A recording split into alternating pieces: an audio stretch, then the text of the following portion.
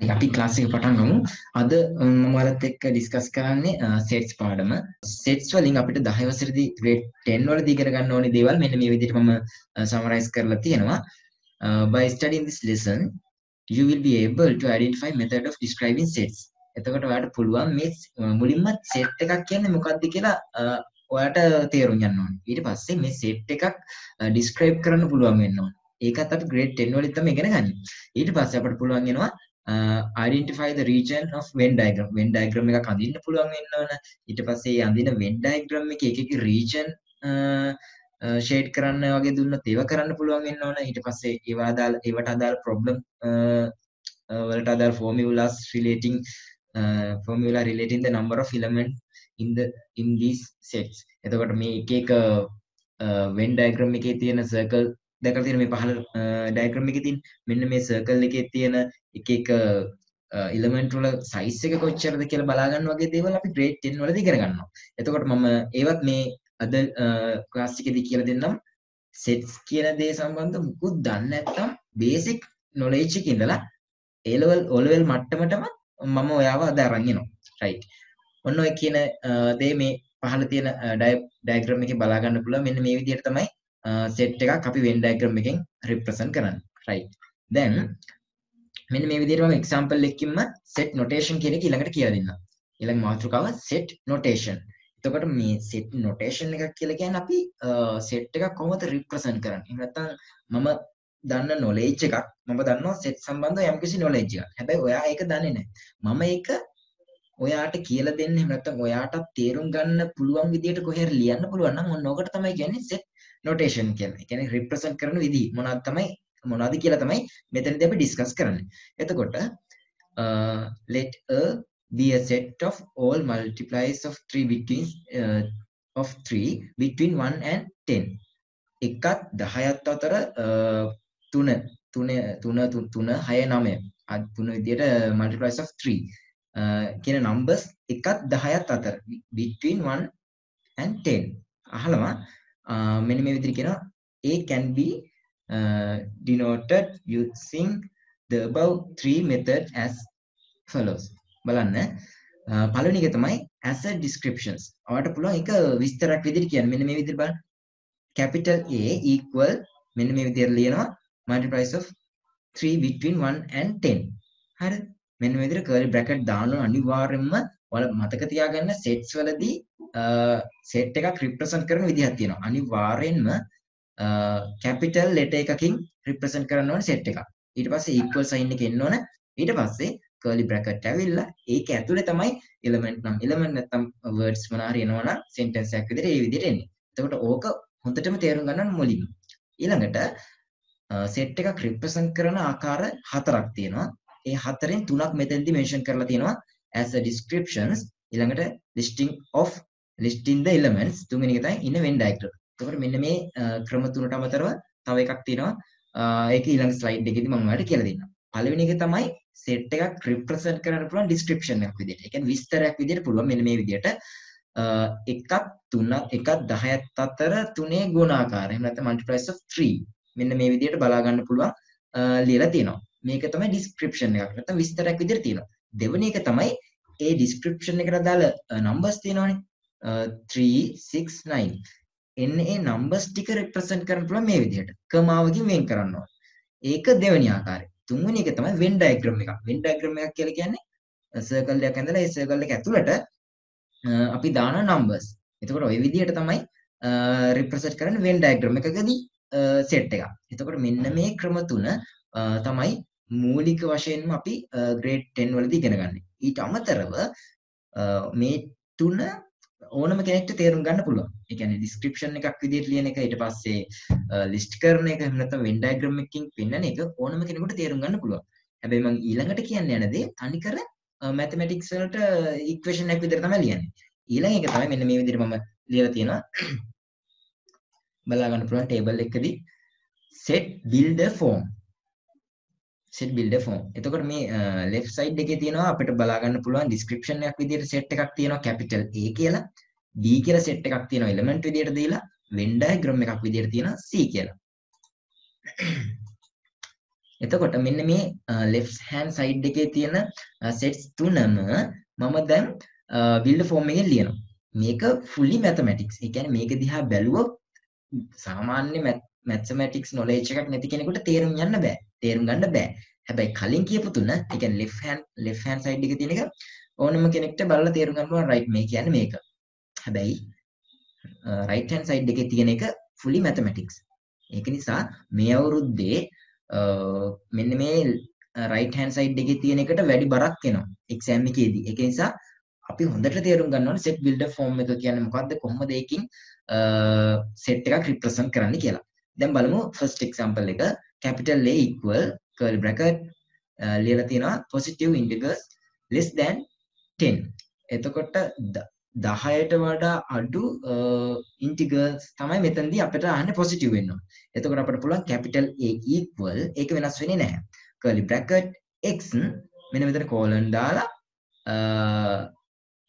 x මෙන්න මේ විදිහට ලියනවා. මෙතන z තියෙන්නේ මොකද්ද? integers කියන එක තමයි positive කියන නිසා තමයි මෙතන positive කියලා දාලා තියෙන්නේ. ඊට පස්සේ and නැත්නම් මෙතන කමාවක් දැම්මත් ප්‍රශ්නයක් නැහැ, and කියලා දැම්මත් ප්‍රශ්නයක් නැහැ. and range එක දෙන්න ඕන. 0 greater than x greater than 10. එතකොට 0 10 අතර x ගේ region එක තමයි මේ විදිහට represent කරන්නේ inequality එකක් විදිහට. එතකොට අපිට පුළුවන් මෙන්න මේ range එකේ x ට ගන්න values ටික තමයි මෙන්න මෙතනට එන්නේ කියලා කියන්නේ. මම ආයෙත් කියන්නම් x equal curly bracket ලියලා ඇතුලේ ලියනවා x. මෙන්න මේ විදිහට dot දෙකක් දානවා. එතකොට මේ x කියන එක්කෙනාගෙන් represent කරන්නේ මොකක්ද කියලා තාම දන්නේ නැහැනේ.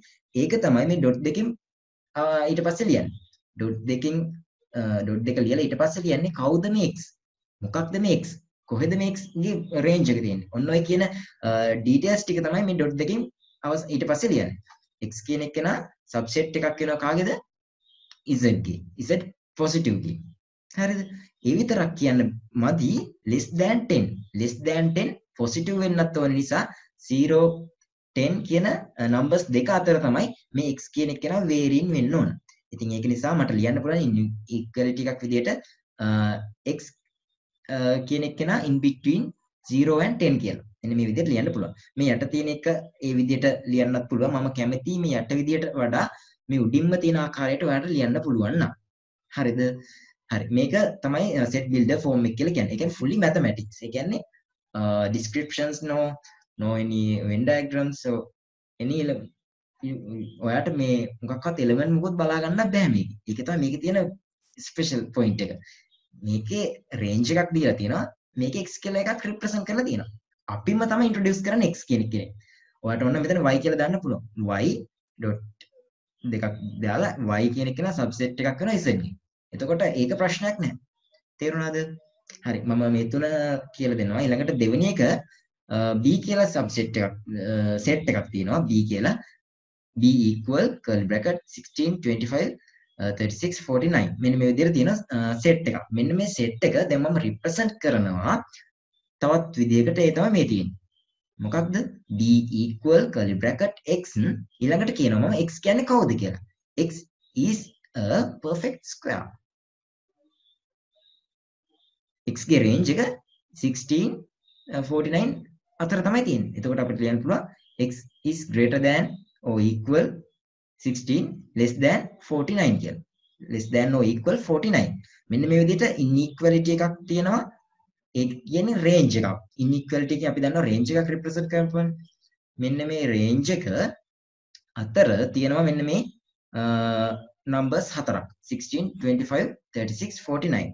මේ ඔක්කොම බලන්න 4 square කීයද? 4 square 16, 5 square 25, 6 square 36, 7 square 49. එතකොට perfect square කියලා අපිට කියන්න පුළුවන් මේ x කියන එක නා. x කියන්නේ මොකක්ද? perfect square එකක්. හැබැයි x ට range එකක් දෙන්න ඕන. මොකද b කියලා කියන්නේ 16 49 අතර තියෙන numbers හතරක්. ඒවත් අයිති. ඒක නිසා තමයි මෙන්න මෙතන equal sign එකක් දෙපැත්තේ inequality එකේ ඇවිල්ලා තියෙන්නේ. හරිද? ඕක තමයි set builder form එක කියලා කියන්නේ. මම ඔන්න උදාහරණ දෙකක් ඔයාලත් එක්ක discuss කරා. තවත් example එකක් මම ඔයාලත් එක්ක මෙන්න මේ විදිහට discuss කරනවා. Venn diagram එකකින් තියෙන data අපි කොහොමද set builder form එකට convert කරන්නේ? එහෙම නැත්නම් කොහොමද set builder form එකෙන් කියන්නේ කියලා තමයි මේ මම දැන් ඊළඟට කියන්න යන්නේ. එතකොට බලන්න මෙන්න මේ left hand side එකේ දිහා බැලුවොත් බලා ගන්න පුළුවන් -2 -1 0 තියෙනවා +1 +2 +3 මෙන්න මේ set එකම තියෙන්නේ Venn diagram එකක් ඇතුලේ.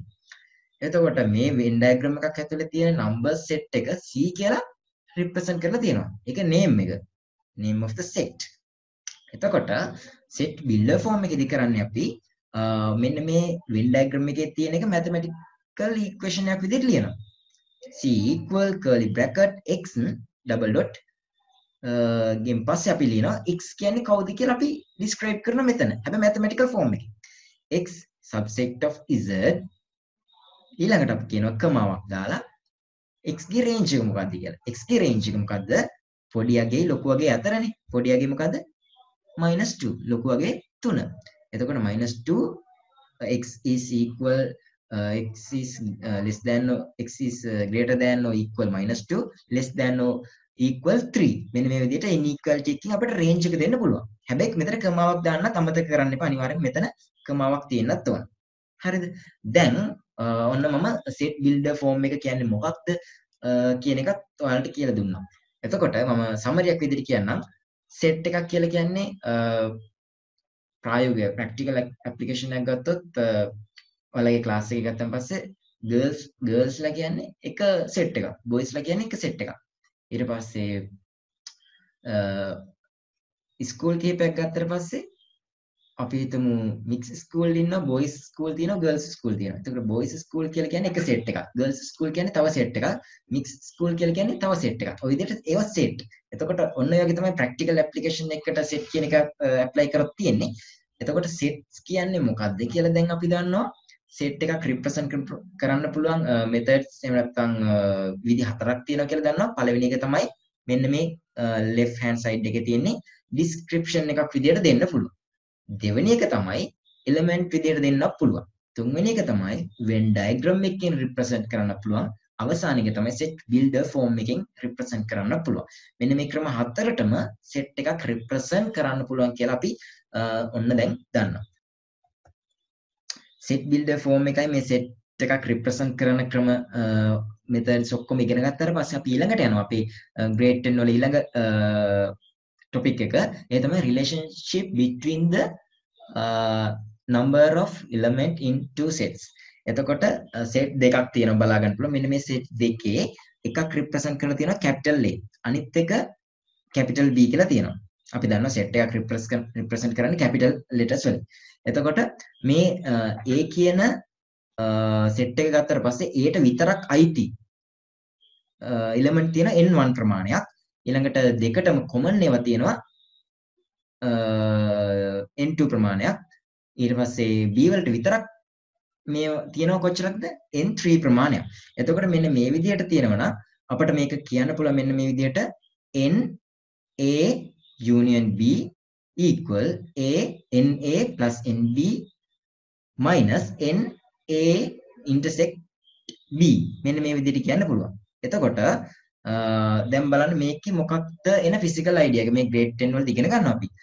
ඔයාලා මේකෙන් ගණන් හදන්නත් ඇති ගොඩක්. එතකොට මේකෙන් කියන්නේ මෙන්න මේ left hand side එකේ කියන්නේ a ටත් b ටත් කියන set දෙකටම ඔක්කොම අයිති. ඒ කියන්නේ set a ටත් අයිති b ටත් අයිති ඔක්කොම. ඊළඟට n a කියලා කියන්නේ a ට විතරක් අයිති. only for the a.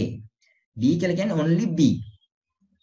n intersect b කියලා කියන්නේ a ටත් b ටත් common. ඒ කියන්නේ මෙන්න මේක නම් n2 කියන එක. ඒ කියන්නේ intersect වෙලා තියෙන දෙක. එකක් මත එකක් ගිහිල්ලා දෙන්නේ. එතකොට අපි කියනවා a intersect b. ඒකට අදාළ element ප්‍රමාණය තමයි මේ n වලින් කියන්නේ. එතකොට මෙන්න මේ equation එක අනිවාර්යෙන්ම මේ අවුරුද්දේ මතක තියාගන්න. මේ අවුරුද්දේ මේ equation එකෙන් අනිවාර්යෙන්ම ගාණක් එනවා. ඒක නිසා මේ equation එක ඔයාලා ලියලා විත්ති හරි පේන තැනක මතක නැත්තම් මම කියන්නේ මේක පෙන්න සලස්වා ගන්න එක්සෑම් එකට යන්න කලින් හොඳට මතක තියාගන්න. මේකෙන් අපි ගණන් ගොඩකුත් හදන්න ඕනේ එක්සෑම් එකට කලින්. හරි. දැන් මට මේ ඩයග්‍රෑම් එක දිහා බලලා කියන්න මේ වෙන් ඩයග්‍රෑම් එක දිහා බලලා කියන්න දැන් මේ සර්කල් දෙක ඉන්ටර්සෙක්ට් වෙලානේ තිබුණේ. එකක් මතින් එකක් ගිහිල්ලා තිබුණේ. දැන් මේ දෙක ඉන්ටර්සෙක්ට් වෙන්නේ නැතුව දුරින් තිබුණොත් අයිසොලේට් වෙලා තිබුණොත් මොකද වෙන්නේ? equation එකේ වෙනසක් වෙනවද නැද්ද? මට කියන්න. equation එකේ එක එක term වලින් කියන්නේ මොකක්ද කියලා ඔයාලට හොඳට තේරුම් ගන්න ඕන. තේරුනේ නැත්තම් ප්‍රශ්නයක් වෙනවා ඉස්සරහට ඩිස්කස් කරද්දී ප්‍රශ්න exam questions ඩිස්කස් කරනකොට ප්‍රශ්නයක් වෙන්න පුළුවන්. මේකෙන් කියන්නේ මොකක්ද? මේකෙන් කියන්නේ මොකක්ද? මේකෙන් කියන්නේ මොකක්ද? මේකෙන් කියන්නේ මොකක්ද කියලා තේරුම් ගන්න ඕන හොඳට. දැන් මගේ ප්‍රශ්නේ තමයි මෙන්න මේ circle දෙක isolate වෙලා තිබුණොත් තනි තනිව දෙපැත්තේ තිබුණොත් ඒ කියන්නේ there is no intersecting between A and B. What will happen for the equations is given below. Will it change or not? That is the question. Simple. මේක වෙනස් වෙනවද නැද්ද? වෙනස් විය යුතුද නැද්ද? මේ දෙන්න ඒ කියන්නේ එකක් මතින් එකක් කියන්නේ නැහැ. මොකක් හරි ටර්ම් එකක් ඉවත් වෙන්න ඕනද නැත්නම් තව ටර්ම් එකක් ඇඩ් වෙන්න ඕනද කියලා තමයි මම දැන් අහන්නේ. It should be changed. Why? This is the number of element of A. This is number of element of B. This is number of element of A intersect B. That means N2 regarding this diagram. But the thing is, මේ දෙක දුරස් වුණොත් intersect වෙන්නේ නැහැ. එහෙනම් මෙන්න මේ third term එක මොනවා වෙන්න ඕනද? It will disappear. I will show you the diagram like this. N1 is here, N2 is here. There is no intersecting between A and B. Therefore, the third term, the negative term should be disappear in these equations. NA union B equal NA plus NB. Simple as that. So, මේ විදිහට තමයි අර equation එකම simplify වෙන්නේ මේ Venn diagram එකට අදාළව. එතකොට ඔච්චරයි grade 10 වලදී අපිට theory එකට ඉගෙන ගන්න තියෙන්නේ. දැන් අපි මේ කියන theory එකෙන් අහුනේ නැති සහ මේ කියන theories based වෙලා build වුණ එක questions කීපයක් අපි discuss කරමු. මතක තියාගන්න අපි මෙතනදී discuss කරපු නැති එක point එකක් තියෙනවා. ඒ තමයි Venn diagram develop කරන හැටි සහ කොහොමද Venn diagram එකක් area එකක් shade කරන්නේ වගේ දේවල් dark කරන්න ඔයාලට දෙනවා exam එකේදී ඒවා කොහොමද කරන්නේ කියලා අපි question එක discuss කරනකොටම අපි තේරුම් ගමු. right. උදාහරණයක් විදිහට මේ diagram එක දිහා බැලුවොත් නම් මේ ප්‍රශ්නේ දිහා බැලුවොත් නම් grade 10 grade 11 කියන දෙකම ඕනි මේ ප්‍රශ්නෙට. එතකොට ඉස්සරහට අපි discuss කරන question වල තියෙනවා අනිකර fully grade 10 only. එතකොට grade 10 වලිනුත් තනි ප්‍රශ්නයක් දෙන්න පුළුවන්. ඒක නිසා අපි grade 10 වලදී අපි දැන් ඉගෙන ගත්ත basic knowledge එක එතනදී අපිට ගොඩක් වැදගත් වෙනවා ලකුණු 10ම exam එකේදී මේ sets වලට ගන්න. එතකොට මේ ප්‍රශ්නේ හැදලා තියෙන්නේ grade 10 වලදී basic knowledge එකයි grade 11 වලදී ඉගෙන ගන්න circle 3ක knowledge එකයි කියන දෙකම mix වෙලා. එතකොට ඔයාලට grade 10 මම හිතනවා sets unit එක සම්පූර්ණයෙන්ම cover වෙන්නේ නැති කියලා. grade 10 වල sets ගත්තට පස්සේ තියෙන එකම වෙනස මොකද්ද? grade 10 වලට සාපේක්ෂව grade 11 වලදී තියෙන්නේ circle ගාන එකකින් වැඩි වෙනවා. ඔච්චරයි තියෙන එකම වෙනස. ඒ කියන්නේ ඔයාලගේ ළඟ පොත තියෙනවා නම් grade 11 sets පොඩ්ඩක් බලන්න අලුත් theory අලුත් equations මුකුත් නැහැ. තනිකරම sets unit එකේදී තියෙන්නේ grade 10 based කරගෙන develop වෙන තව පොඩි part එකක් විතරක් add කරලා දෙනවා. ඒ part එක තමයි අපි grade 10 වලදී ඉගෙන ගත්තේ circle දෙකයි. හරිද? හැබැයි grade 11 වලටදී තව එක circle එකක් වැඩි වෙලා circle තුනක් වෙනවා. ඒකට චුට්ටක් complex වෙනවා. ඒක විතරයි grade 11 වල තියෙන එකම වෙනස. අනිත් ඔක්කොම same as previous one. So there is no any difference. Only small part is added to the grade 11 sets unit. So ඒක තමයි මට unit එක ඉවර කරන්න තියෙන ලේසිම විදිය. ඒක නිසා දැන් ඔයාලා set සම්බන්ධව everything ඔයාලා qualified වෙලා තියෙන්න ඕන sets unit එක සම්බන්ධව. එතකොට මොකද shading කරන කෑල්ල හැර ඉතිරි ඔක්කොම මම ඔයාලට කියලා තියෙන්නේ. I will read for you. The following sets are shown in the given Venn diagram. මෙන්න මේ Venn diagram එක අපිට represent දීලා තියෙනවා මෙන්න මේ විදිහට අපිට දීලා තියෙන්නේ. ඊට පස්සේ මෙන්න මේ terms වලින් කියන්නේ මොකක්ද කියලා අපිට දීලා තියෙනවා. මෙන්න මේ විදිහට දීලා තියෙනවා එක එක term වලින් මොකක්ද කියන්නේ කියලා. STE S ඒක ගානින් ගානට වෙනස් වෙනවා. මොකද්ද මේ silent මොකද්ද මේ S කියන්නේ? මොකද්ද මේ T? මොකද්ද E? ඕවා ගානින් ගානට වෙනස් වෙනවා. හරි. අපි part by part යමු. දැන් මම මේක describe කරන්න මෙන්න මේ විදිහට. මෙන්න මේ විදිහට අපිට Venn diagram එක දීලා තියෙනවා. මේක මොකක් හරි ගේම් එකක් යනවා. මේකේ ස්ටේඩියම් එකක් තියෙනවා. මැච් එකක් බලන්න. Circus stadium right. මෙන්න මේ විදිහට දීලා තියෙන සම්පූර්ණ සෙට්ස් තුනක් තියෙනවා. එකිනෙකට වෙනස්. පළවෙනි සෙට් එක තියෙනවා S capital S is equal curly bracket ඇතුළේ තියෙනවා single speaking specters at the above circus. දැන් මෙන්න මේ S කියන එකෙන් represent කරන්නේ සිංහල කතා කරන අය. T එකෙන් represent කරන්නේ Tamil, E එකෙන් represent කරන්නේ English. හරිද? සිංහල කතා කරන අය මේ රවුමෙන් නිරූපණය කරනවා. T වලින් කියන්නේ Tamil කතා කරන අය, E වලින් කියන්නේ ඉංග්‍රීසි වලින් කතා කරන අය. එතකොට part එකකින් අහනවා describe in the form of a statement the set indicated by the shade area of the following Venn diagram. මෙන්න මේ Venn diagram එකේ shade කරලා තියෙන එක statement එකකින් represent කරන්න කියලා තමයි indicate කරන්න කියලා තමයි ප්‍රශ්නාංක එකකින් අහන්නේ. right. දැන් මේකට answer එක දෙනකොට මේ විදිහට ලියන්න පුළුවන්. දැන් බලන්න මෙන්න මේ Venn diagram එක දිහා බැලුවම අපට පේනවා Venn diagram එකේ shaded area තුනක් තියෙනවා. මේ පැත්ත එකක් තියෙනවා, මේ පැත්තේ තව එකක් තියෙනවා, මේ පැත්තෙන් තව එකක් තියෙනවා. එතකොට මේ shaded areas තුන අපිට එකම equation එකකින් represent කරන්න බෑ. equations තුනකින් තමයි represent කරන්න ඕන. හැබැයි equations තුනම same.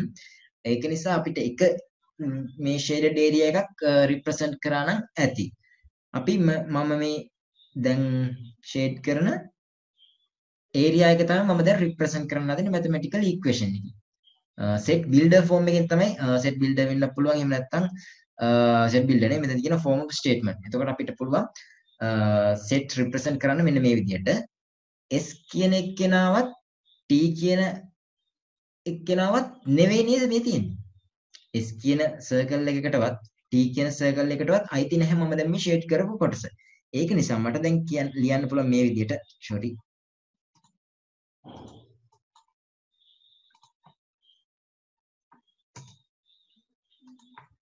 මට කියන්න පුළුවන් මේ විදිහට S union T dash S union T. S union T mean everything inside the T and S. Dash mean opposite to that. S කියලා කියන්නේ S union T කියලා කියන්නේ S ටත් අයිති T ටත් අයිති ඔක්කොම. හැබැයි ඩෑෂ් එකක් උඩින් දාපු ගමන් ඒ ඔක්කොම නැතුව පිටින් ඉන්න හැමෝම. හරිද? එතකොට මෙන්න මේ Venn diagram දෙකෙන් පිටින් ඉන්න හැමෝම හිතින් පාට කරන්න. මම දැන් පාට කරන්නේ හිතින් පාට කරගන්න. එතකොට S කියන රවුමටත් T කියන රවුමටත් අයිති නැති ඒ රවුම් දෙකෙන් පිටින් ඉන්න ඔක්කොම පාට වෙන්න ඕන. ෂේඩ් වෙන්න ඕන. ඊළඟට අපි represent කරන්න ඕන මෙන්න මේ මම දැන් ෂේඩ් කරලා තියෙන කොටසනේ. එහෙනම් මට ලියන්න පුළුවන් E කියන එක්කෙනත් එක්ක මොන වෙනවද? intersect වෙනවා කියලා. මේක තමයි ආන්සර් එක. බලන්න මේක දැන් කොහොමද අපි චෙක් කරගන්නේ හරිද වැරදිද කියලා. S union T dash S union T mean S union T mean ඇතුළේ තියෙන ඔක්කොම S ටත් T ටත් අයිති ඔක්කොම මම මේක වෙන කලයකින් පෙන්නන්නම්. එතකොට ගොඩක් හොඳට පැහැදිලි වෙයි. මම සිලෙක්ට් කරගන්නම් මේ කලයක. එහෙම නැත්නම් මට පුළුවන් yellow. මෙන්න මේ represent කරන්නේ මම S union T.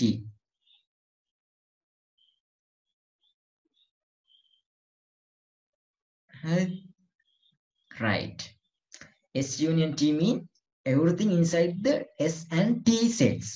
But when we are using the dash sign here, opposite to that, the element which are inside this S and T sets.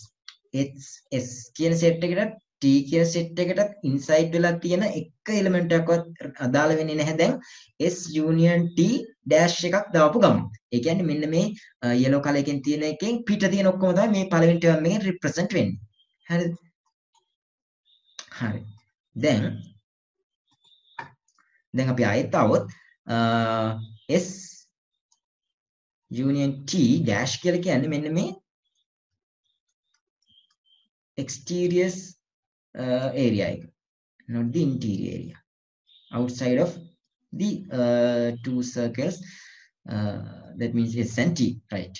දැන් බලන්න මේ blue color එකෙන් shade වුණ area එකත් මම කලින් red color එකෙන් shade කරපු area එකත් මොනවා වෙන්න ඕනද? intersect වෙන්න ඕන. ඒක නිසා කෙලින්ම මම ඊළඟට මෙතනදී දැම්ම intersect sign එක. ඊට පස්සේ මම දානවා මොකක්ද intersect වෙන්න ඕන circle එක E. එහෙනම් මට මෙන්න මේ විදිහට part A සඳහා answer එක දෙන්න පුළුවන්. මේක තේරුණාද? මෙන්න මේ විදිහට තමයි form of statement කියලා කියන්නේ. describe කරන්න ඕනේ මේ sets එක shade කරපු area එක form of a statement. set indicate කරන form එක තමයි මේක. හරි. okay. Part B says copy down the above Venn diagram and insert the following in it. හරි. දැන් අපිට කියනවා දැන් ඔන්න අපිට usual problem එකට එනවා මේක most common problem. දැන් අපිට කියනවා දීලා තියෙන Venn diagram එක අපේ paper එකේ represent එකේ ඇඳලා අපිට මේ දීලා තියෙන data ටික එකේ insert කරන්න කියනවා. බලන්න. right. අපි discuss කරමු. Part B, question number 1, E dash intersect S intersect T. S intersect T කියන එක න වෙනම තියෙන්නේ. E dash කියන එක න වෙනම තියෙනවා. හරිද? ඒක නිසා මම ඔයාලට කියලා දෙන්නේ මෙන්න මේ විදිහට හොඳට අහගන්න. මෙන්න මේ ඇතුලේ තියෙනවානේ බ්‍රැකට් එකක්. මේ කර්ල් බ්‍රැකට් එකට අමතරව ඇතුලේ තව බ්‍රැකට් එකක් තියෙනවා. ගොඩක් වෙලාවට ලේසි මෙන්න මේ ඇතුලේ තියෙන බ්‍රැකට් එකේ තියෙන ටර්ම් එක අල්ලගත්තොත් පටන් ගන්න. ආරම්භයක් විදිහට මේ ඇතුලේ ඉන්න බ්‍රැකට් එක ඇතුලේ ඉන්න මේ ටර්ම් එක සිලෙක්ට් කරගන්නවා නම් ලේසි ගොඩක් කම්ප්ලෙක්ස් වෙන්නේ නැහැ. මුලින්ම බලමු S intersect T. මෙන්න මේ ඩයග්‍රෑම් එකෙන් උඩ ඩයග්‍රෑම් එකට උඩ ඩයග්‍රෑම් එක අපි දැන් කොපි කරගන්නවා. කොපි කරලා S intersect T කියලා කියන්නේ මෙන්න මේ මැද තියෙන සම්පූර්ණ කොටස. හරිද? මෙන්න මේ මැද තියෙන කොටස මම රෙඩ් කලර් එකකින් මෙන්න මේ විදිහට ෂේඩ් කරනවා. හැබැයි ෂේඩ් කරන්න ඕනේ නැහැ. ඔයාලට පළවෙනි එක නිසා මම ඔන්න කරලා පෙන්නනවා. ඊළඟට මම කලර් එක වෙනස් කරනවා. කලර් එක මම වෙනස් කරන්නම්. zoom කලර් එකකින් zoom එක option right green. ඊළඟට අපි යනවා මෙන්න මේ E dash කියන එක. E dash කියලා කියන්නේ මොකද්ද? ඊට අයිති නැති. ඒ කියන්නේ E කියන circle එකෙන් පිට. E කියන circle එක මෙන්න මේ විදිහට තියෙනවා බලා ගන්න පුළුවන්. E circle එකෙන් පිට තියෙන ඔක්කොම පාට වෙන්න ඕන. බලන්න මම දැන් පාට කරනවා. E කියන circle එක shade වෙන්න බෑ. E කියන circle එකකින් ඔක්කොම පිට මෙන්න මේ විදිහට right. දැන් E කියන circle එක මෙන්න මේ විදිහට තියෙනවා. හරි. දැන් අපිට මෙන්න මෙතන sign එක දිහා බලන්න අමතකුණා. මෙතන තියෙන්නේ මොකද්ද? intersect sign එක. මේකට කියන intersect sign එක U අකුරේ හැඩයට තියෙනවා මෙන්න මේ විදිහට. ඒකට කියන union common term එක. හරිද? දැන් මෙතන තියෙන intersect term එකනේ. ඒ කියන්නේ දැන් මේ green color වලින් shade වුණ area එකත් red color එකකිනුත් shade වුණ area එකත් intersect වුණා නම් කොහෙදී හරි area එකක ඔන්න ඔය intersect වුණ area එක තමයි මේකට answer එක වෙන්නේ. දැන් මට මේක දිහා බැලුවම හොඳට පේනවා. මම color එක දැන් වෙනස් කරන්නම් yellow. එතකොට yellow අවුල්නේ black. black කරන්නම්. දැන් මම ඔයාලට පේනවාද මෙන්න මේ area එක තමයි දෙකෙන්ම intersect උනේ. red color එකනොත් intersect වුණා, green color එකනොත් intersect වුණා. දැන් මේ shade වුණ area එකට අදාළ number එක තමයි 80 කියලා කියන්නේ. එහෙනම් මම මෙතන ලියන්න ඕන කීයද? 80 කියලා. එහෙනම් මෙන්න මේ විදිහට 1 2 3 4 5 5 තියෙනවා. there are 5 questions you can try now. මෙන්න මේ විදිහට තමයි හොයන්නේ. ඒ කියන්නේ පළවෙනි එක නිසා තමයි මම මේ විදිහට දෙකම shade කරලා අදාළ relevant area එක තෝරගත්තේ. හැබැයි ඔයාට පුළුවන් මේක manual කරන්න නැතුව මේ විදිහට you can use your brain. memory එක තියෙනවා නම් ඔයාලට පුළුවන් මේ විදිහට ඇඳලා ගන්න result එකම හිතෙන් ගන්න. මෙන්න මේ සර්කල් එකෙන් පිට කිව්වම පස්සේ හිතෙන් පාට කරන්න. හිතෙන් අඳුර කරන්න.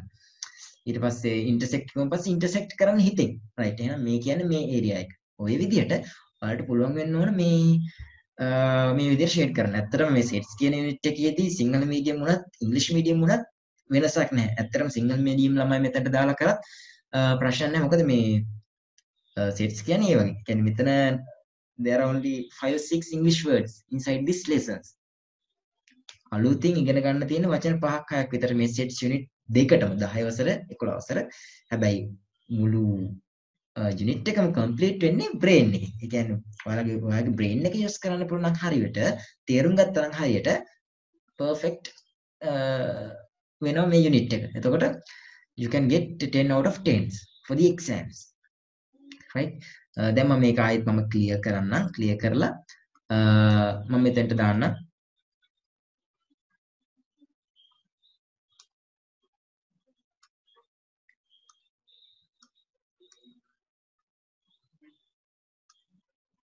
80.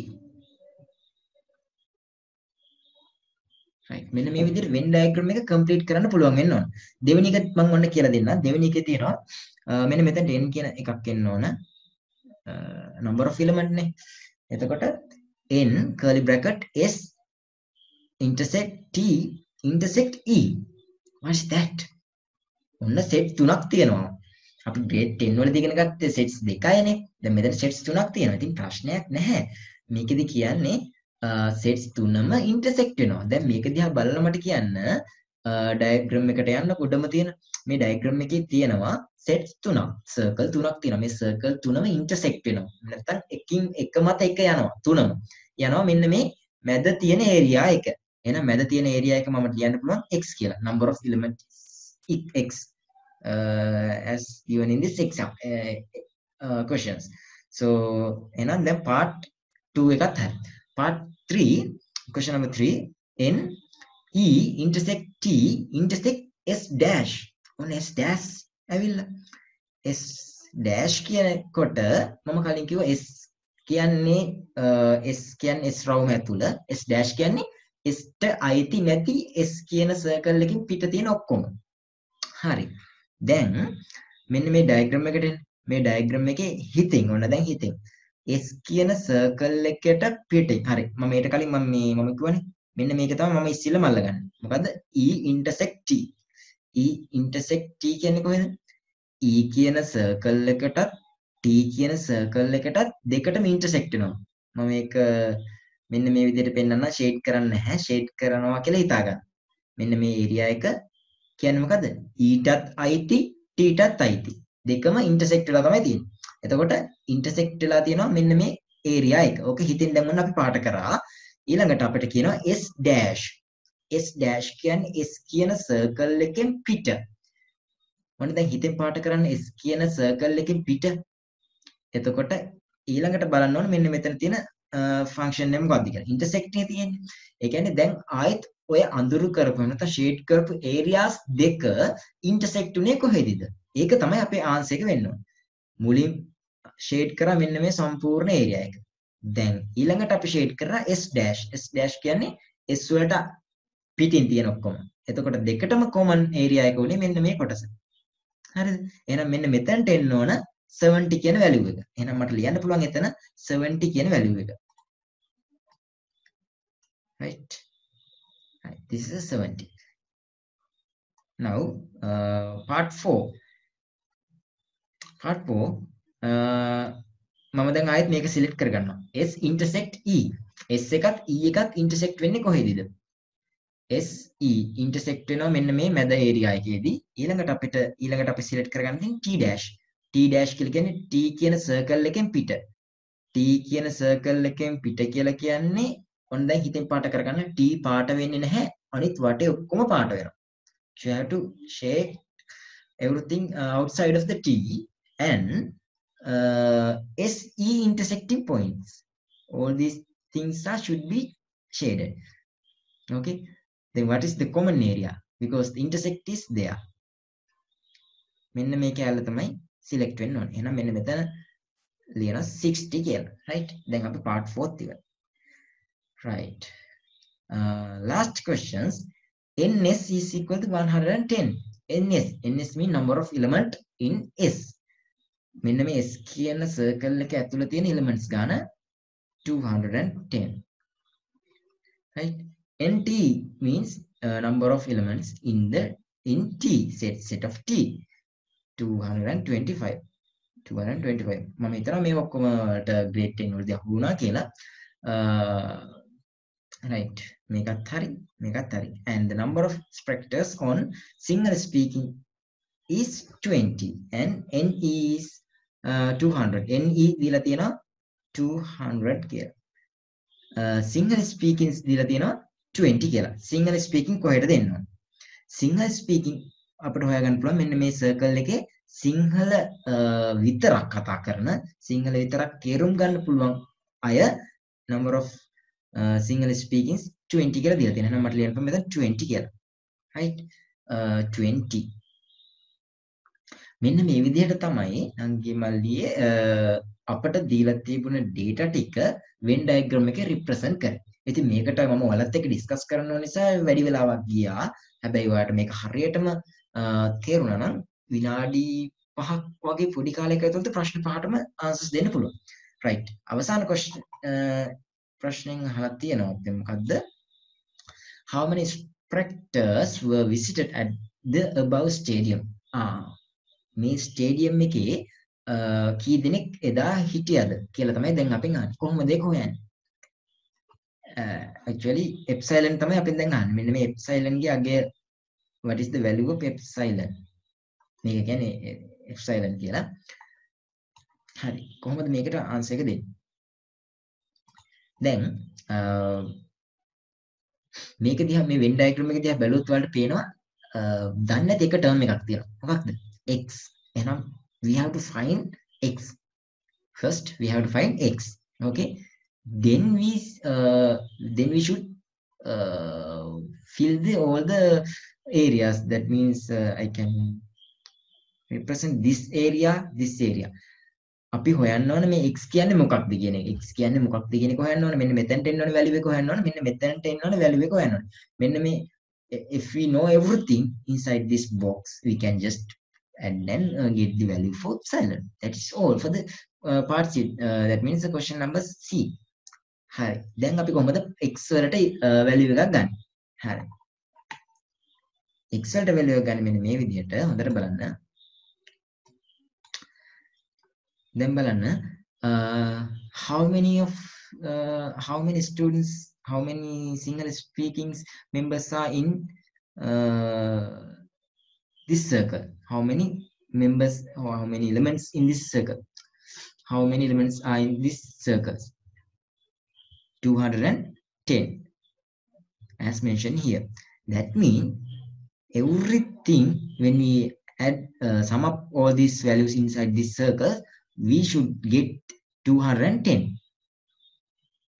Did you get my point? මේ circle එක ඇතුළේ තියෙන හැම element එකක්ම එකතු කරාට පස්සේ 210 එන්න ඕන. එහෙම නැත්නම් මේක වැරදි. ඒක නිසා අපිට පුළුවන් මේ circle එක ඇතුළේ තියෙන හැමෝම එකතු කරන්න 210ට equal කරන්න පුළුවන් එක. එහෙනම් මට ලියන්න පුළුවන් part C වලට answer එක මෙන්න මේ විදිහට 210 equal අනිත් ඔක්කොගේම element වල එකතුව 20 plus 80 plus x plus 60. මෙන්න මේක solve කරමු අපි 160 plus x is going to be how much? 50. එහෙනම් අපි x වල value එක හෙවුවා 50 කියලා. දැන් අපි x වල value එක දන්නවා. මම ඒක නිසා මම Venn diagram එකේ x erase කරලා මම දැන් එතන අපේ value එක actual value එක මම ලියනවා 50 කියලා. right. දැන් ඔන්න බලන්න කොච්චර interesting ද කියලා. දැන් බලන්න මෙන්න මේ t කියන circle එක. මෙන්න මේ t කියන circle එක දිහා බැලුවම 225 members ඉන්නවා.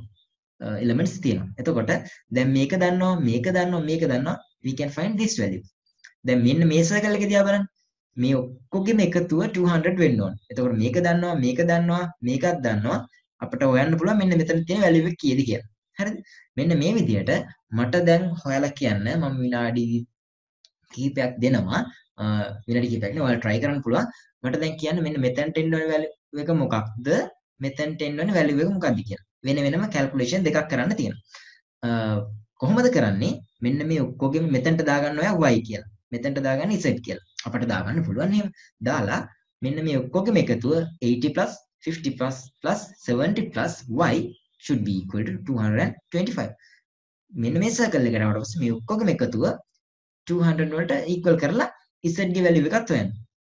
මට කියන්න y ගේ value එක කීයද z ගේ value එක කීයද කියලා. ගොඩාක් පරක්කු වෙනවා නම් මම discuss කරන්න. මම time එකක් දෙන්නේ නැහැ. ඔයාලට පුළුවන් හදන්න. simple. එකතු කරලා අඩු කරලා y and z හොයන්න පුළුවන්. Y is equal 25, z is 20. Y, I will erase the values here, here. Right.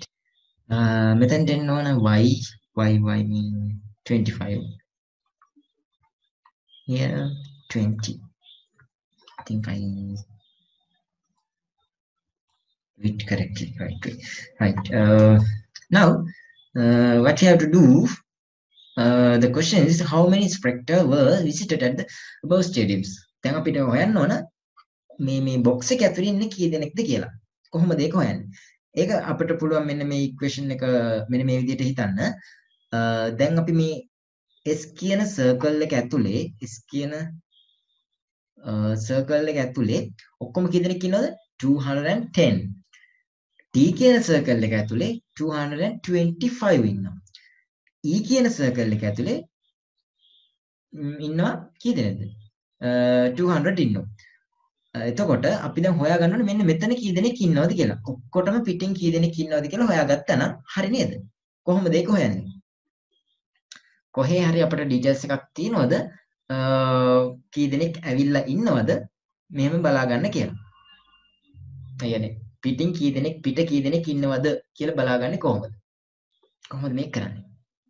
හොඳ ප්‍රශ්නයක් නේ. ඒ කියන්නේ මෙන්න මෙතන තියෙන value එක මම මේක box එකකින් පෙන්නන්නේ මෙතනට ඒ කියන්නේ මේ එක circle එකකටවත් අයිති නැති පිටින් ඉන්න members ලා ගන්න නැත්නම් peoples ලා ගන්න කී දෙනෙක්ද කියන එක කොහොමද අපි මෙතනදී හොයාගන්නේ? detail එකක් දීලා තියනවද? ප්‍රශ්නේ වැරදිද? කොහොමද ප්‍රශ්නේ හරිනම් value එක හොයාගන්නේ කියලා මොකක් හරි process එකක් මතක් වෙනවා. process කරන ඔය brain එක පටන් ගන්න. මොකක් හරි හිතනවද? අපි ඇත්තටම මම ඔයාගෙන් අහුව මොකද? කොහොමද එතන එන value එක හොයන්නේ කියලා. ඔයා පොඩ්ඩකට හරි කල්පනා කරාද අපිට එතන value එක හොයන්න ඕනිද නැද්ද කියලා? පොඩ්ඩක් එහෙම හිතන්න. අපිට එතන value එක හොයන්න ඕනද නැද්ද?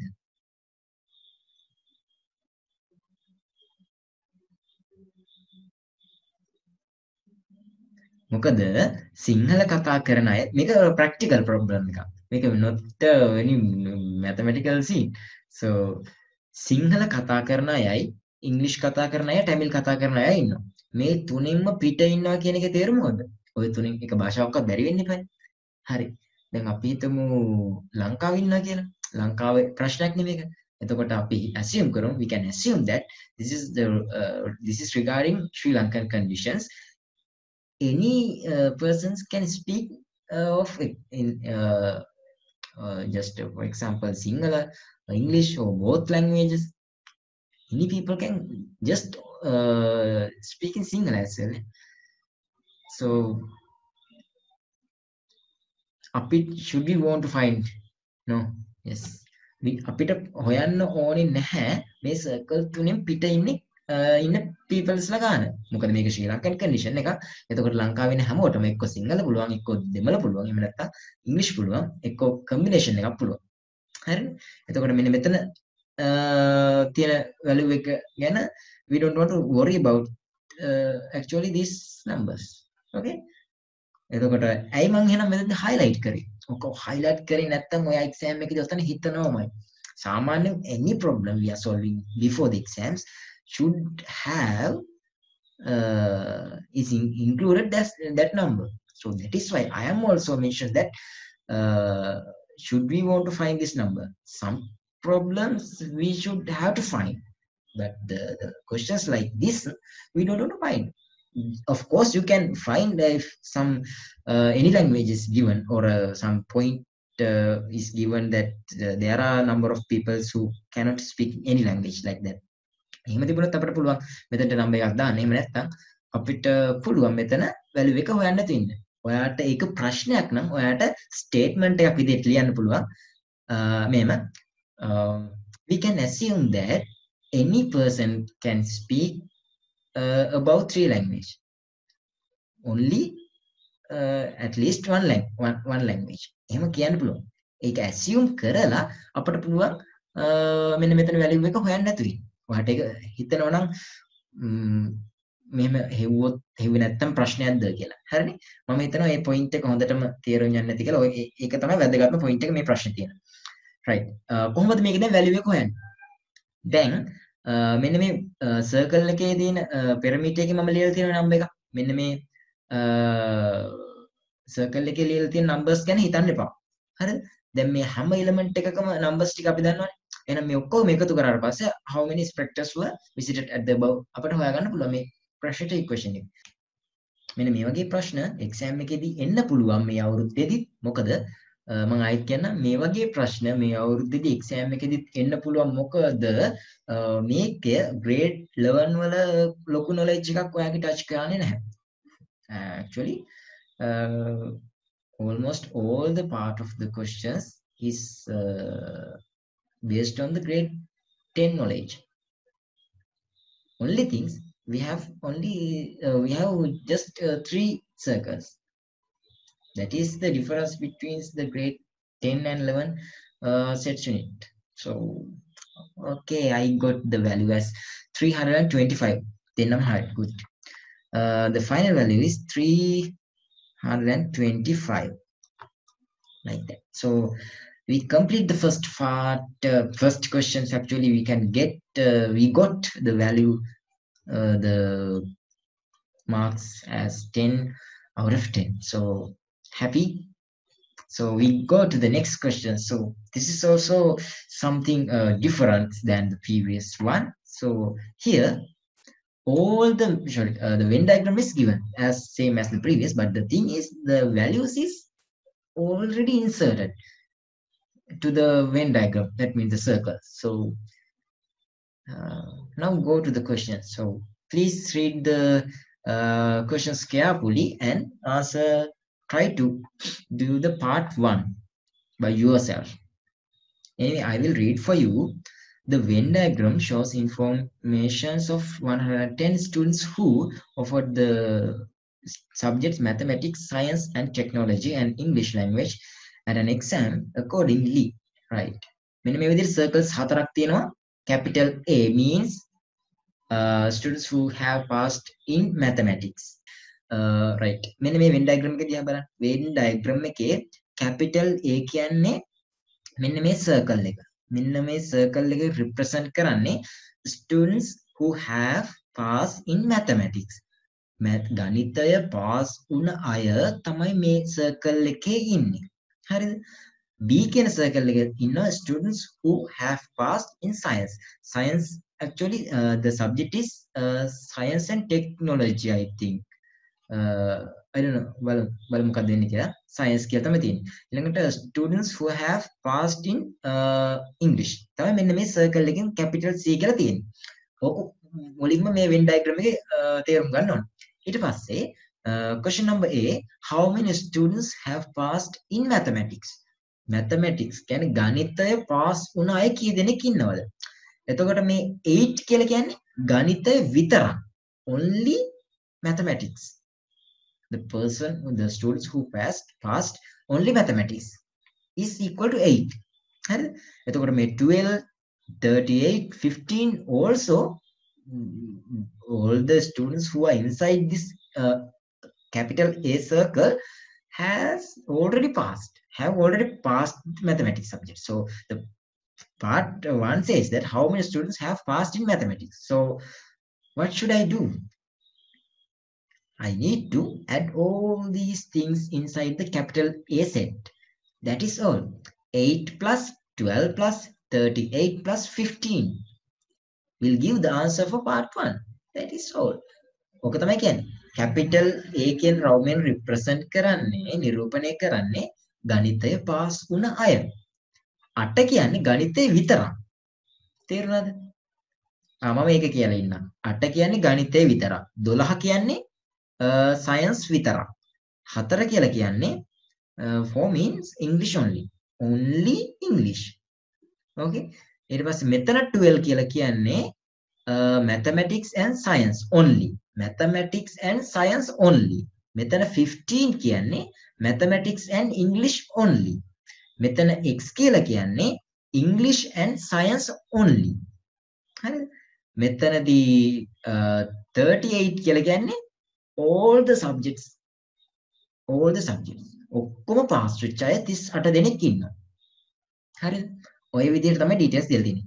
ඊට පස්සේ y කියන එක්කෙනා කවුද? ඔක්කොම fail. එකක්වත් පාස් නැහැ. හරි?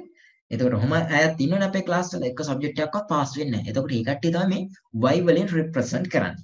දැන් මට කියන්න how many students have passed in mathematics? Part 1 එකට ලියනවා answer එක 73. Right. මම කිව්වේ I am not teacher. I am also student in university. So no difference between you and me, Nangi Malli, like that. No, I'm not a teacher. So ඒක තමයි මේකේ තියෙන වාසිය. ඔයාලට අයියා කියලා කතා කරලා ඕනම දෙයක් අහගන්න පුළුවන්. Even before exam.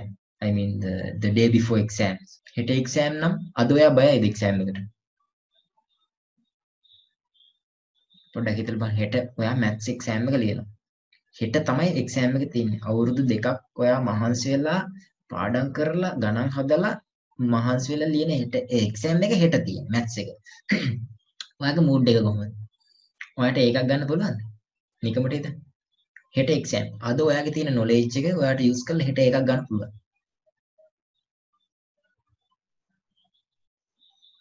ප්‍රශ්නයක් තියෙනවා නේද? හරි. බය වෙන්න එපා. අනිවාර්යෙන්ම මම help කරනවා. පුළුවන් උපරිමයෙන්ම even before the day before exams. Right. අපි දැන් යමු ප්‍රශ්න අංක 2ට. If කියවන්න I will read for you. If 75 students have passed in science and technology, what is the value of x? What is the value of x? If 75 students have passed in science and technology. Science and technology. I think the science and technology is a one subject. Again, this there's a comma in this here. So we can proceed now. If 75 students have passed in science and technology, again 75 දෙනෙක් ඉන්නවලු science and technology pass වුණ අය. ඒ කියන්නේ science කියලා කියන්නේ මේකනේ. එතකොට capital B circle එකේ ඔක්කොගෙම එකතුව 75 වෙන්න ඕන. එහෙනම් we can calculate the value of x. Now you can calculate again. I will okay. No, you don't want to write for the it will time consuming. So I will write the equation for that. 12 plus 12 plus 38 plus x should be equal to 75. හිතෙන් එකතු කරන්න. 38ට 12ක් එකතු කරාට පස්සේ කීයද? 50යි. 50ට 12ක් එකතු කරාට පස්සේ 62යි. 62. 62 plus x going to be 75. Now x is equal to 30. Am I right? I guess. Right? මෙන්න මේ විදිහට තමයි x ගේ value එක හොයන්නේ. දැන් මම මෙතන x වෙනුවට ලියනවා 13 කියලා. Right. අපි part 2 okay. Part 3, what is the value of y actually? Right. How should I find y? Then අපි හැම value එකක්ම මේ we insert every element inside the 3 circle. So but the one value is missing. What is the value? The first line of the question says that the informations of 110 students. So we didn't consider that value up to now. So we need to consider that value for this questions part 3. අපට පුළුවන් 110 equal කරන්න මෙන්න මේ circle තුන ඇතුලේ තියෙන element වල addition එකට. ඔක්කොම add කරාට පස්සේ ඒක equal වෙන්න ඕන not only the element inside the circle, outside as well. We can add 8, look at the diagram, 8 plus 12 plus 38 plus 15 plus 13 plus 4 plus 12 plus y as well. All the things should be equal to 110. So then we can get the value for y. So I think due to the time, I will write for the answer for answer for these questions as well. I think this is simple. So I will get the space like that. So 8 plus 12 plus 12 plus 38 plus 15 plus 13 plus 4 plus y. I'm not going to calculate. I just put the value for y as 3. I don't know the value. Okay, just calculate 20, 32, 32, 40, 70, 85, 95, 98, 102. Oh, that should be, y should be 8. Can you just calculate? Yeah, I think I'm correct. It should be 8. I got the value as 8. Y should be equal to 8. If I had made a mistake, please send a message to the chat box, and then I can make it correct. So the part 3 we already done. So the final question is what is represented by x? So actually what is represented by x? But initially I mentioned that I explained you that what is the value of x. So now you can think that what is the value of x? Actually the question says about what is represented by x. You don't want to explain that, but actually that is also part like explanation as well. So they are asking representation of x. මොකක්ද x වලින් represent කරන්න කියලා අහන්නේ. يعني meaning එක මොකක්ද x වලින්? මොකක් කලින් කිව්වා x වලින් represent කරන්නේ students who passed only English and science and technology.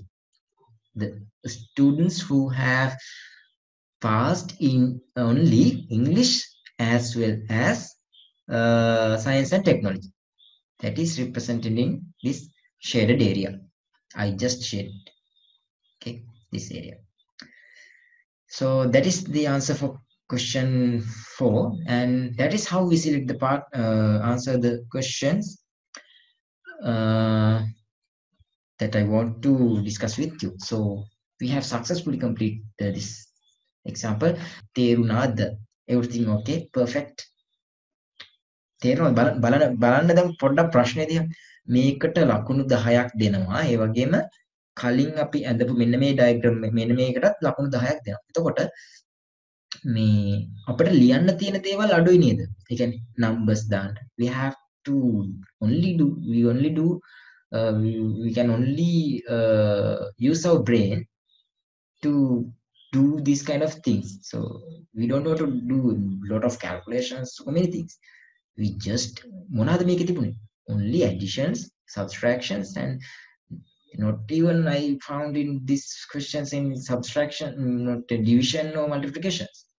Just we have addition and subtraction. So this is also same. So දැන් තේරෙනවද කුලක කියයි කියන්නේ අපට දුන්න gift එකක් වගේ කවුරු හරි. ඒ කියන්නේ ලකුණු 10ම ගන්න මේකට අනිවාර්යයෙන්ම ෆේස් කරන්න මේක සිලෙක්ට් කරගන්න එක්සෑම් එකේ. කොහොමද 10ක් ගන්න පුළුවන්. හැබැයි ඔයා සිලෙක්ට් කරගන්නවා නම් sets unit එක අනිවාර්යයෙන්ම ඔයාකට practice වෙන්න. You have to get used. You have to get practices before the exams because the one questions of sets is different from other. So every sets questions is different, but the basics are same. හැම point එකකම මූලික foundation එක same. So ඒක නිසා අපිට basic පුළුවන් නම් අපිට ඕනම ගානක් දුන්නාට පස්සේ පුළුවන්. example ඔයා ගණන් 1000ක් හදලා ගියොත් විභාගෙට එන ගාන අලුත් ගාන 1001 so ඒක වෙනස්. ඒක නිසා ඒකටත් පුළුවන් ඔයාට හරියටම answer එක දෙන්න මෙන්න මේ basic point ටික identify කරගත්තොත්. Right, now we go to the third questions as mentioned here. This is a part of the questions I extract from the very good paper. The following informations were collected from the group of tourist passengers who visited to Sri Lanka from 3 various countries, speak German, French, and Spanish. So there are 3 regions of the world. The tourists are like tourist passengers are tourist passengers who visited to Sri Lanka. So මෙන්න මේ වගේ කතාවක් තමයි කියන්නේ ලංකාවට පිටරටවල් තුනකින් ආපු අය ගැන තමයි ඩිස්කෂන් එක යන්නේ. So the අපිට දීලා තියෙන Venn diagram එක අපිට Venn diagram එකත් එක්ක අපිට there are 2 values are mentioned in this diagram as well. We have to carefully when we copy in the diagram, sometimes some students are missing those numbers. They are actual, that means the answer sheets. So you have to copy those values as well when you copy the diagram. So right, the details are given. The 23 members who speak at least one either Spanish or French. Spanish or French. මෙන්න මේ language දෙකෙන් එකක් හරි අඩුම තරමින් කතා කරන්න පුළුවන්. හැබැයි but do not speak German. German කතා කරන්න බෑ. එතකොට the German is mentioned in this circles. එතකොට German කියන අය නැතුව German කියන circle එකේ පිට.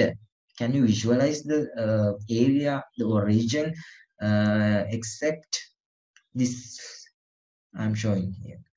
මෙන්න මේකට පිටින් ඉන්න අය තමයි German කතා කරන්න බැරි අය.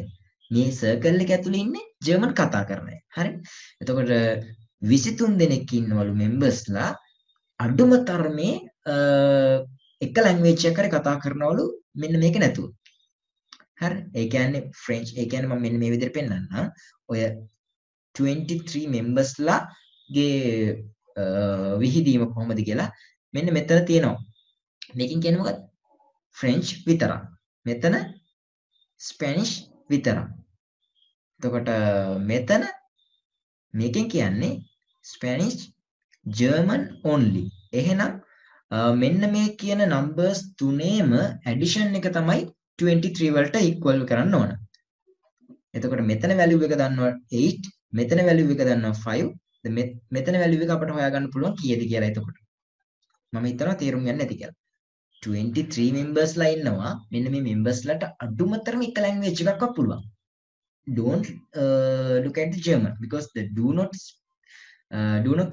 speak German. එතකොට speak කරන්න බැරිලු මේ මොකක්ද German language එක. එතකොට German කියන එක ගැන don't care. ඒක වැඩක් නැහැ අපිට. එතකොට අපිට හිතන්න ඕන Spanish මෙන්න මේ 5 ඊළඟට මෙන්න මෙතන තියෙන number. මේ තුනේම එකතුව 23ට සමාන වෙනවා. Now we can write the equation as 23 should be equal to 5 plus 8. I just put x here and add x. So 13 plus x equal to 23. X should be equal 9 or 10. Sorry, very sorry. X should be equal to 10. X should be equal to 10. So that is why that is how we should got the value as x. Then අපි යමු දෙවෙනි detail එකට. දෙවෙනි detail එකෙන් දීලා තිනවා 22 members who speak French and 20 ඇති ඒක මට and කියන කැලරට යන්නේ මම බලනවා 22ක් ඉන්නවලු members ලා who speak French. එතකොට මෙන්න මේ circle එක ඇතුලේ ඉන්නවල ඔක්කොම කී දෙනෙක්ද 22ක්. එහෙනම් මම දන්නවා circle එක ඇතුලේ 22ක් ඉන්නවනම් අපි ඒක සාමාන්‍යයෙන් ලියන්නේ circle එකේ මෙතනනේ. එහෙනම් 22 කියලා ලියනවා. ඊළඟට අපිට කියනවා and 30 are speak Spanish. හරිනේ? එතකොට මෙන්න මේ circle එක ලොකු circle එක කීයක් ඉන්නවද ඔක්කොම? 30ක්. හරිද? මෙන්න මේ විදිහට තමයි අපිට details ටික දීලා තියෙන්නේ. Copy the above Venn diagram and insert the given information. Right? අපි ඒක කරා. Then part A, question number 1. How many members speak French only? How many members speak French only? French only. You can see the diagram here. French circle, French only. So the value is 10. Right. The part 2, how many members speak? Wait. How many members speak only German and Spanish? How many members speak only German and Spanish? I am discussing with you the answer, how we can get the answer. How many members speak only German and Spanish? Now see, what is the region?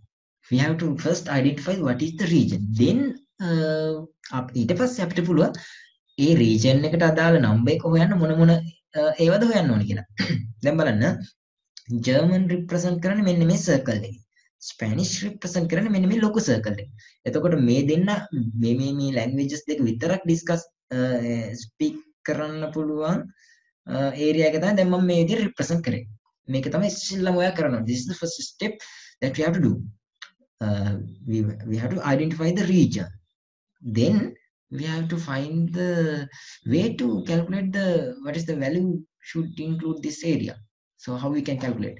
මේ area එක select කරගන්න එක තමයි පළවෙනි step එක. බලන්න German උත් Spanish මොකද German කියන circle එක තියෙන Spanish කියන circle එක ඇතුළේනේ. එතකොට මම මෙහෙම කියනවා German කතා කරන හැමෝටම Spanish කියන language එකත් කතා කරන්න පුළුවන්. වෙලා තියෙනවා මේ circle එකේ හැටියට. මොකද Spanish කියන එක ඇතුලේ තමයි German තියෙන්නේ. හැබැයි දැන් අපිට ගාණ දීලා තියෙන්නේ මේ දෙන්න විතරක් කතා මේ දෙක විතරක් කතා කරන area එක තමයි අපි පෙන්වන්න ඕන. පෙන්වන්න ඕනේ අපි identify කරගන්න. මේක identify කරගත්තාට පස්සේ මේකේ value එක තමයි දැන් අපි හොයන්න ඕනේ. කොහොමද ඒක හොයන්නේ? දැන් බලන්න මෙන්න මේ circle එකේ ඔක්කොගේම value එකතුව 30. 30 නේ. එතකොට මෙතන value එක දන්නෙත් නැහැ. මෙතන value එක දන්නෙත් නැහැ. ඒක නිසා අපි මුලින්ම මේ 30 use කරලා equation එකක් හදාගෙන වැඩක් නැහැ. දැන් මේ අනිත් පැත්ත circle එක දිහා බලන්න. French දිහා බලුවොත් 22 members ලා ඉන්නවා ඔක්කොම. ඒකෙන් 10ක් ඉන්නවා මෙතන, ඉතිරි 5 ඉන්නවා මෙතන. ඉතිරි ටික තමයි අපිට දැන් හොයාගන්න ඕනේ. හිතෙන් මට එකතු කරන්න 12ට 10ට 5ක් එකතු කරාට පස්සේ 15යි. 22කින් 15ක් අඩු කරාට පස්සේ කීයද? 22 minus 15 you get value as 7. අපි දැන් මෙතන value එක දන්නවා. දැන් මෙතන value එක දන්නවනේ මේ ඔක්කොගේම එකතුව the value should be equal to 13. 8 plus 7 plus 5 should be equal, this is x, I put value as x plus 8 plus 7 plus 5 should be equal to 13. The value should be 10. So the final questions, how many passengers traveled in this tour? කොහොමද ඒක හොයන්නේ? දැන් මෙතන x value එක වෙනකොට මම දානවා 10. How many passengers? How we can calculate? We can calculate now.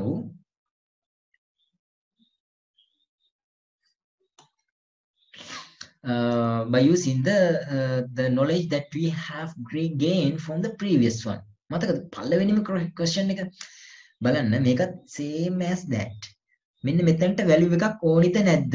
හිතන්න පිට රටින් ලංකාවට කෙනෙක් එනවා නම් tourist purpose එකට ඌට සිංහල පුළුවන්ද බැරිද? සිංහල නේ මොකක් හරි වෙන language එකක් පුළුවන් දන්නේ.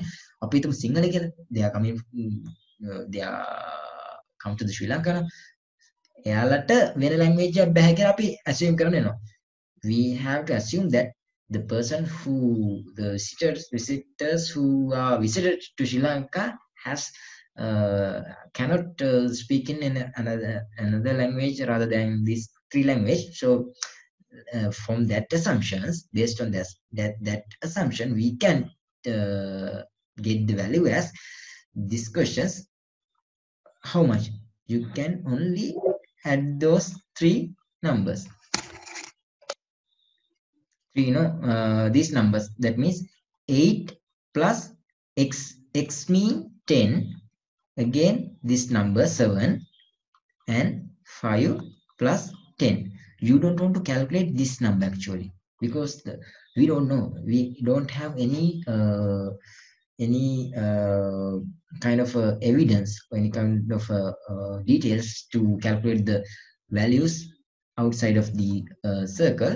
Can you give me the answer for this? It should be 40. Yeah, this is how we complete the part A from the question. So දැන් තේරෙනවද දැන් කුලක කියලා කියන්නේ බේසික් එක හොඳට පුළුවන් නම් ගණන් ටිකක් ප්‍රැක්ටිස් කරොත් මහ ලොකු දෙයක් නැහැ කියලා. ඒ කියන්නේ අඩු කරන්නයි එකතු කරන්නයි පොඩ්ඩක් හිතන්නයි තියෙනවා ප්‍රැක්ටිකලි. ප්‍රැක්ටිකල් නෙමේක. ඒ කියන්නේ සිංහලත් බැරි නම් සමහරවිට මෙන්න මේ part 2 කියන එකේදී ඔයාලා දෙන්නම හිර වුණා. ඔන්න ඔය වගේ ප්‍රශ්න නිතරම අපි කරන්න ඕන. මම ඔයාලට දැන් මේ ප්‍රශ්න ඩිස්කස් කරලා පස්සේ අද ක්ලාස් එක නතර කරනවා. So that is how we finish these today's discussions. එතකොට දැන් තේරුම් ගන්න ඕන ගුරුවරයෙක් විදියට හරි අයියා කෙනෙක් විදියට හරි මට දෙන්න පුළුවන් කුලකවලදී බේසික් එක ෆවුන්ඩේෂන් එක හොඳට දෙන්න පුළුවන්. හරියට නිකන් ගෙදරක් වගේ. ගෙදර ෆවුන්ඩේෂන් එක හොඳට තියෙනවා. හරි. ෆවුන්ඩේෂන් එක හොඳයි නම් ඕන තරම් තට්ටු ගහන්න පුළුවන් නේ. ෆවුන්ඩේෂන් එක හොඳ නම්. ඒ වගේ මේ කුලකවලදී බේසික් එක ඔන්න මම ඔයාලට දුන්නා විසි කරා. කුලකවල 10 වසරදී 11 වසරදී දැනගන්න ඕනේ ඔක්කොම දුන්නා කොහොමද ෂේඩ් කරන්නේ කොහොමද සර්කල් එකක් අඳින්නේ කොහොමද ඒවට ඩේටා ඉන්සර්ට් කරන්නේ කොහොමද ඒ වගේ කන්ෆියුස් වෙන තැන් වගේ ඔක්කොම දුන්නා දැන් ඔයාලට තියෙන්නේ ප්‍රැක්ටිස් කරන්න you have to use your brain and practice ඔයාලට පුළුවන් පාස් පේපර්ස් අවුරුදු 5ක් at least you have to do 5 past papers regarding these questions every year. We can visible these questions like this, but unfortunately I guess in this time මට හිතෙන්නේ මේ අවුරුද්දේ හොඳට අහගන්න මේ අවුරුද්දේ රවුන්ඩ් 3කට යන්නේ නැතිව ඔප්ෂන්ස් දෙකක් තියෙනවා. ඇත්තටම රවුන්ඩ් 3කට යන්නේ නැතුව රවුන්ඩ් දෙකක් දෙන්න පුළුවන්. හරිද? රවුන්ඩ් දෙකක් දුන්නොත් අපි දන්නවා මාරම ලේසි ගන්න. ගොඩක් ලේසි. එතකොට ගාන අමාරු කරන්න තියෙන්නේ රවුන්ඩ් දෙකක් දුන්න අවස්ථාව ගැන මම කියන්නේ. ඒ කියන්නේ 10 වසර ෆෝකස් කළා. 10 වසර ෆෝකස් කරනවා ගොඩක්. එතකොට 10 වසර ෆෝකස් කළා රවුන්ඩ් දෙකක විතරක් ගානක් දුන්නොත් මේ අවුරුද්දේ ගාන එන්නේ ගොඩක් වෙලාවට අර මම කලින් කිව්ව ඉක්වේෂන් එකක් මම මුලට ගියොත් මෙන්න මේ වගේ ඉක්වේෂන්ස් මෙන්න මේ ටික මෙන්න මේවා යූස් කරලා ගානක් එන්න පුළුවන්. හොඳද? දෙවෙනි ආකාරය තමයි රවුන්ඩ් 3කට ගිහිල්ලා මෙන්න මේ වගේ ගොඩක් ඩීප් කියන්නේ ගැඹුරින් හිතන්න දෙන්නේ නැහැ. ගොඩක් වෙලාවට මෙන්න මේ ප්‍රශ්නය වගේ ගොඩාක් නම්බර්ස් දීලා තියෙනවා. ඒ කියන්නේ already they given the details as this figure the Venn diagram. හරිද? මේ Venn diagram මේ වගේ details ටික දීලා තියෙන්නේ දෙවෙනි ආකාරය. ඒකෙදි අපෙන් අහනවා ෂේඩ් කරන්න ඊට පස්සේ මෙන්න මේ value එක හොයන්නේ කොහොමද? ඒවා simple නේ. එතකොට මෙන්න මේ part එක වගේ මෙන්න මේ වගේ question එකක් දෙන්න පුළුවන් exam එකට. එතකොට ඔය questions ආකාර දෙක තමයි දෙන්න තියෙන්නේ. එතකොට මට හිතෙන්නේ සමහර වෙලාවට මේ diagram එක ඇඳලා දුන්නොත් අනිවාර්යයෙන්ම details ටික දෙන්න වෙයි ගොඩක් දුරට. වෙනවා කියන්නේ නැහැ. වෙන්න පුළුවන්. හැබැයි ප්‍රශ්නේ තියෙන්නේ මට ගොඩක් ලොකු මේකක් තියෙනවා. ශාසයක් තියෙනවා ගොඩක් කාලයක් කර මේ ගොඩ කාලයක් නෙමෙයි මේ ඔයාලට Venn diagram එකක් develop කරන්න දෙනවා. ඒ කියන්නේ Venn diagram එකක් මුකුත් නැහැ. ඔයාලට කියනවා details ටිකක් දීලා Venn diagram එකක් අඳින්න කියලා. ඒකත් අයිති අර මම කිව්වේ පළවෙනි ආකාරය. ඒ කියන්නේ round දෙකක් දුන්නොත්. round දෙකක් දුන්නොත් ඇත්තටම ප්‍රශ්නේ අමාරු කරන්න බෑනේ. ඒ කියන්නේ හරි ලේසි. ඒක නිසා details මුකුත් දෙන්නේ නැතුව Venn diagram එකකුත් දෙන්නේ නැහැ. ඔයාලටම තමයි develop කරන්න දෙන්නේ. එතකොට පොඩ්ඩක් ගාන පොඩ්ඩක් ලොකු වෙනවනේ. එතකොට මේ වගේ ගානක් දෙන්න පුළුවන් ලකුණු 10කට. එහෙම නැත්නම් මේ විදිහට round 3ක් දීලා ඒකේ details ටික ඔක්කොම දෙන්න පුළුවන්. මේ like this questions. ඔය ආකාර දෙකෙන් දෙන්න පුළුවන්. හරිනේ. එතකොට ඔය එකක්වත් කරේ නැත්නම් අපි හිතමු කුලක ගානින් ගානක් හදාගන්න බැරි වුණා කියලා. එතකොට ඒ වගේ වෙලාවට කරන්න පුළුවන් මම මෙන්න මේ ගානේදී මෙන්ෂන් කරා වගේ part A වෙනම part B වෙනම කියලා sets වලින් ලකුණු 5ක් 6ක් වගේ පොඩි ප්‍රමාණයක් දෙන පොඩි ප්‍රශ්නයක් අහලා 10 වසරෙන් ඊළඟට probability වලින් ප්‍රශ්න දෙන්න පුළුවන්. Again the question is coming that the probability also in this term, that means the third term in grade 11. ඒක නිසා මට හිතෙන්නේ කොහොමද probability වලින් basic question එකක් කොහොමද හැම අවුරුද්දම එනවා part B එකට part A එකේ part 1 paper එකේ part B එකට structure එකට. ඒක නිසා tree diagram එකක් හරි මේකක් එන්න පුළුවන්. ඒක අපි discuss කරමු next time එකේ next class එකේදී. ඔන්න ඔය වගේ වාතාවරණයක් තමයි currently තියෙන්නේ මේ ඉන්ඩස්ට්‍රි එකේදී. මට දෙන්න තියෙන මැසේජ් එක තමයි ඔයාලට බේසික් එක ඔයාලට හොඳට පුළුවන් නම් හරිද? හැම ගානකින්ම පොඩි හරි දෙයක් ඉගෙන ගන්න තියෙනවා. ඒක නිසා ඔයා ගණන් 10ක් හැදුවොත් අලුත් පොයින්ට් 10ක් ඔයාගේ බ්‍රේන් එකට යනවා. රයිට්. මේ ගාන හදද්දි මෙන්න මේ දේවල් ආවා. කොටින්ම උදාහරණයක් විදිහට කියනවනම් පළවෙනි ගාන හදද්දී මෙන්න මෙතනට වැලියු එකක් එන්නේ නැහැ කියන පොයින්ට් එක අපි ඉගෙන ගත්තා නේද? ඒ පොයින්ට් එක මෙන්න මේකෙදි මෙන්න මෙතනට එන්නේ නැහැ කියන එකටත් වැදගත් වුණා. ඒක නිසා මේ ඕක තමයි මට දෙන්න තියෙන මැසේජ් එක මේ සෙෂන් එකට අදාළව. අද මම කරපු දේ ප්‍රශ්න අපි ගොඩක් කතා කරා, ගොඩාක් පොයින්ට් තියරි කතා කරා from A to Z. ඔයා grade 10 වල ඉඳලා grade 11 දක්වා ඔක්කොම අපි theory and practical example discuss කරා. අදට class එක නතර කරනවා. Thank you very much for attending the sessions in today. We will meet in the next class. Thank you. Have a good day. Good night. Bye.